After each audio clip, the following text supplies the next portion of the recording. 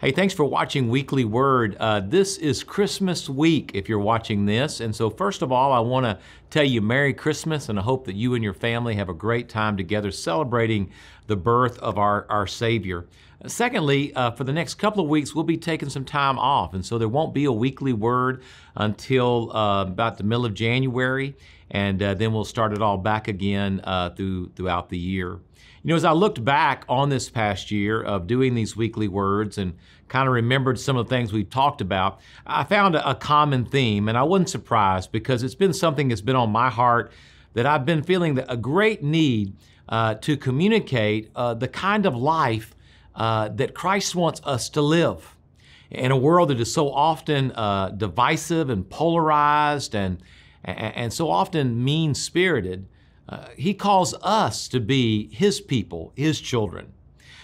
Paul says in Colossians chapter 3, verse 12, he says, as God's elect, as God's chosen people, I want you to clothe yourself with kindness. And that's been a theme I think I've hit on a number of weeks.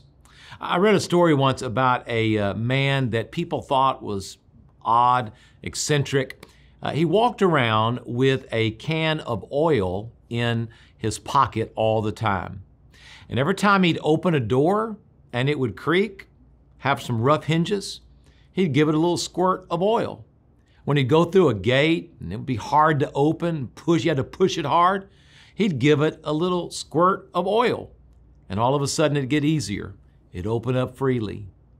The point of the story is, so many people thought he was just odd, but the story talked about how that's really what the Lord wants us to be as His followers. To walk around every day in our lives when all the people that we encounter, all the people in situations, sometimes that are tense and sometimes that are uneasy and sometimes that are full of people being mean to one another, with a can of oil, an oil of kindness.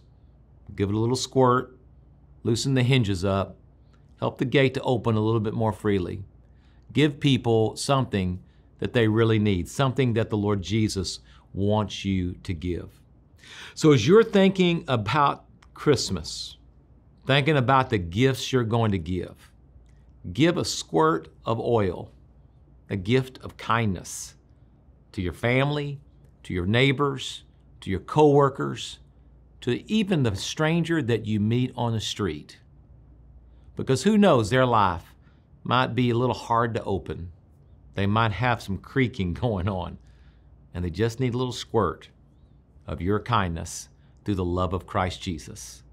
I pray you have a great Christmas and a happy New Year, and may God bless you as we go into a new year. May it be a year that's full of opportunities to be God's people. God bless you. We'll see you next year.